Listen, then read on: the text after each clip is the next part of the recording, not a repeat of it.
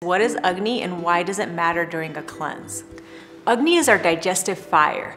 It's really located in the stomach area, but really helps with all digestion throughout the body. Any food that we consume, it helps us to digest it. Any kind of emotions that come to us, Agni helps us to digest it. It helps with our metabolism, it helps with immunity, and during a cleanse specifically, Agni is important because it helps us to digest and burn and flush the toxins and the ama out that we're trying to do during a cleanse.